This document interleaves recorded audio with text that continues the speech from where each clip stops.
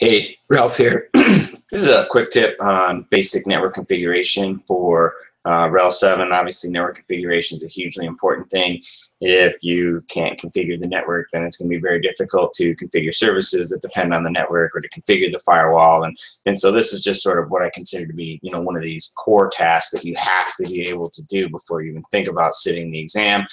And things have changed a little bit from 6 to 7 in terms of much greater reliance on the network manager. So let's take a quick look on how this is done.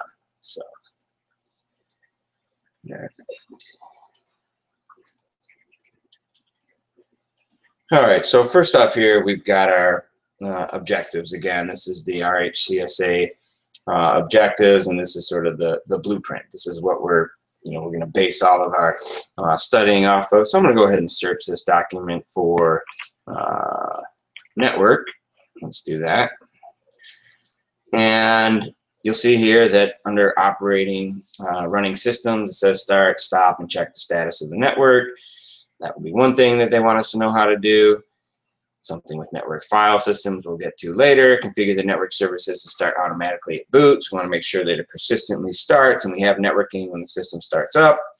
And then the other issue there is installing and updating software package from the Red Hat network. So really just basic networking is the core task. And we can do this either graphically or we can do this from the command line. Let's go ahead and take a look at our command line options first.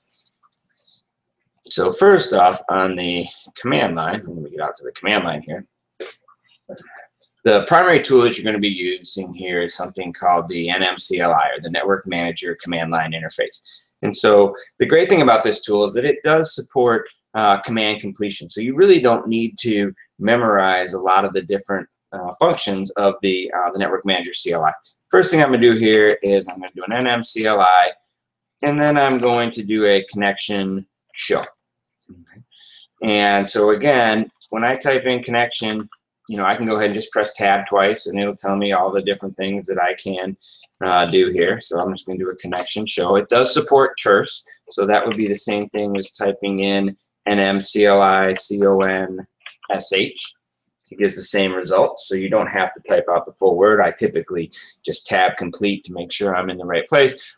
But you'll see here I have one connection, auto Ethernet, and it is using device ENS3. Now, if I want to see my devices, I'll do an NMCLI dev, and you'll see here that I have two network interfaces that are currently not being used.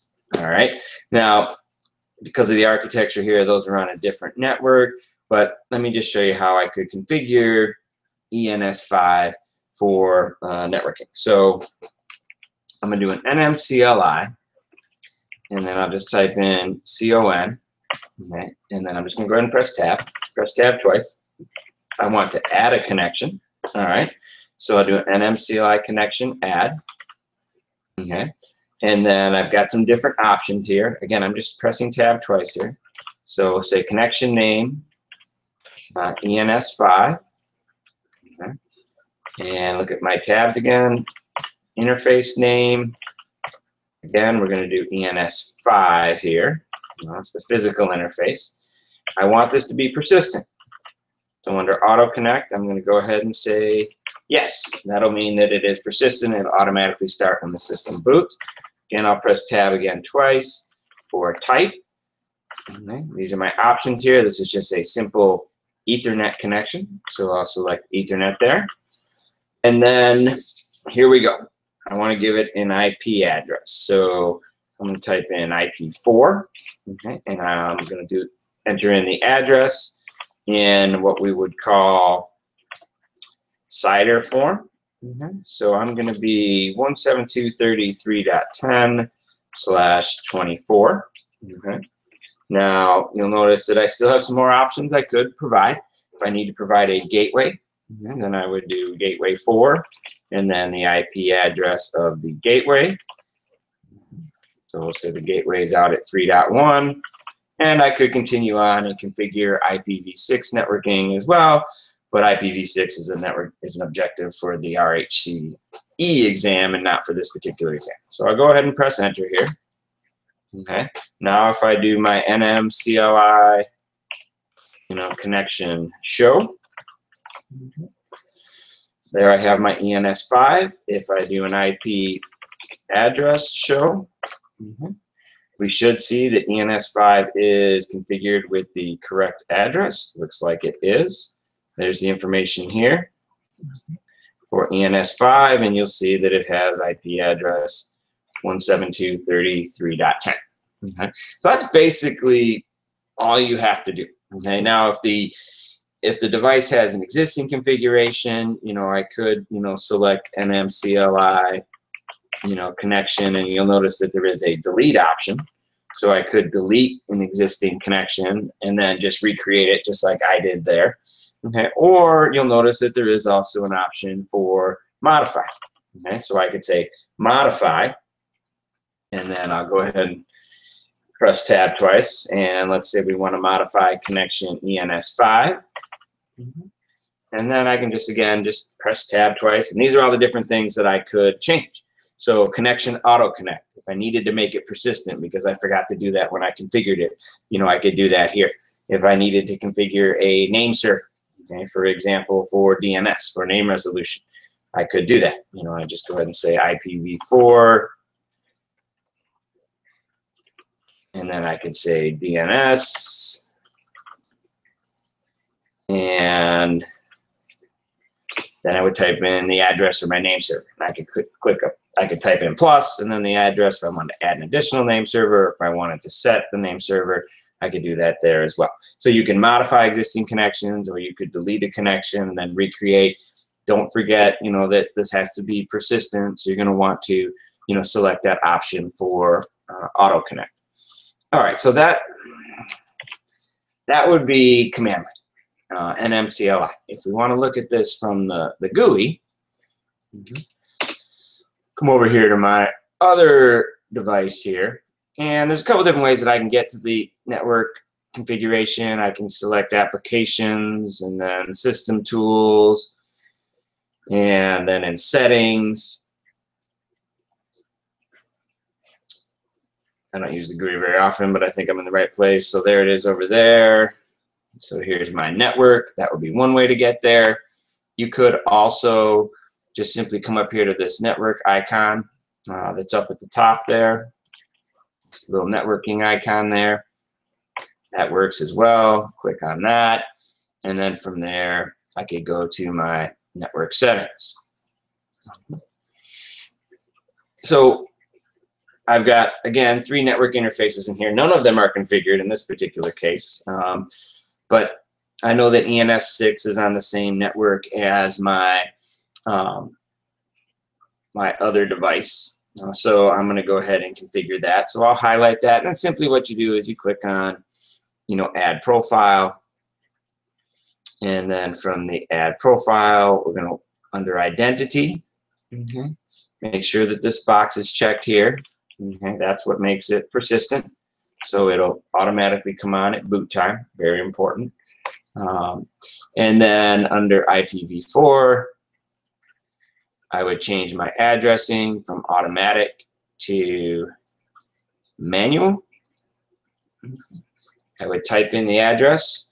So in our case, 172.30.3.20 with a 24-bit subnet mask.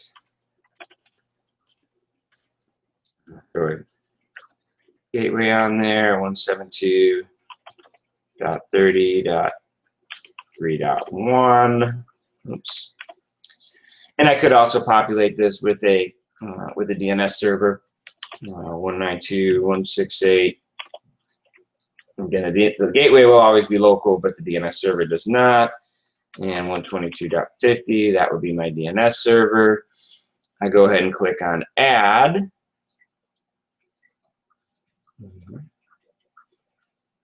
And then in order to turn this on, I'm going to want to click on this little button here. So I go ahead and click on. And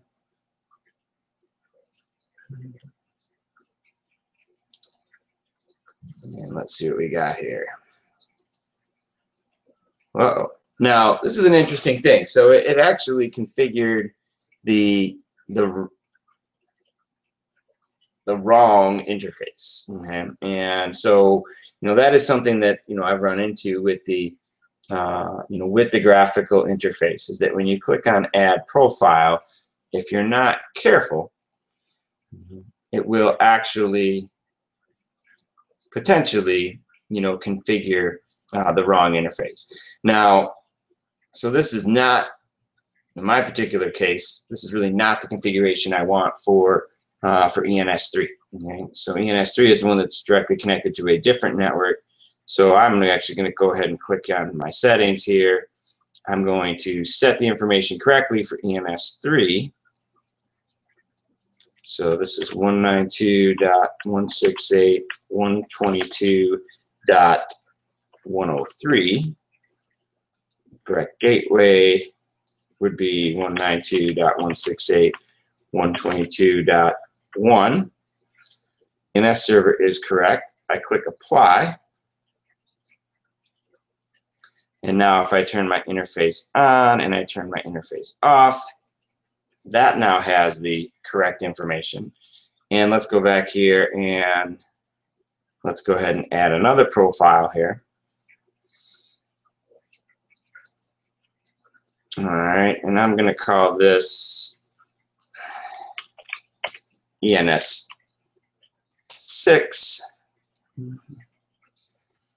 And let's go ahead and reset that IP information. Again, I want to make sure that this is manual configuration, 172.30.3.20, 4-bit mask.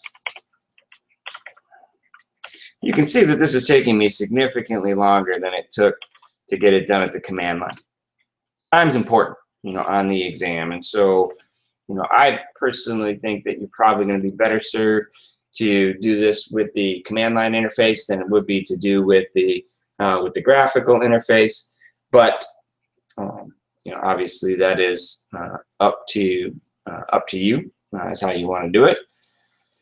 Now let's go ahead and check our configuration. So we've got ENS6 here, and then we've got Ethernet. So I'm just going to go ahead and quick bring up a terminal.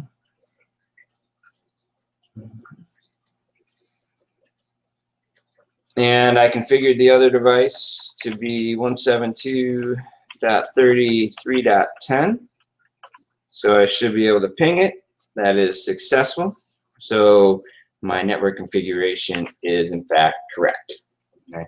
So again, the most likely things that you'll need to set, you need to set the address, you need to set the gateway, and you may need to set the DNS server as well. But those are really the two methods that you're going to use. What's actually happening behind the scenes, if I'll come back to my client device here, if you, I'm going to change directories to etc sysconfig network scripts.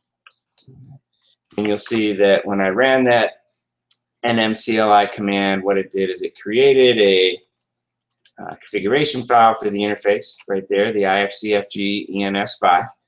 And if we just kind of take a quick look at that, so I'll say cat IFCFG ENS5. There's all that information that I entered with the nmcli. So that's what actually happened, on the back end, is the network manager CLI created that. And the same thing on the GUI. The location of the network configuration files has not changed across the different platforms. Okay. So hope that helps. Again, it's good to know both ways just in case you get stuck. But this is a core concept. If you can't configure networking, then you can't configure a firewall. You can't configure network-based file services. You really can't get anything going from a system administration standpoint. So hope that helps, and we'll see you again.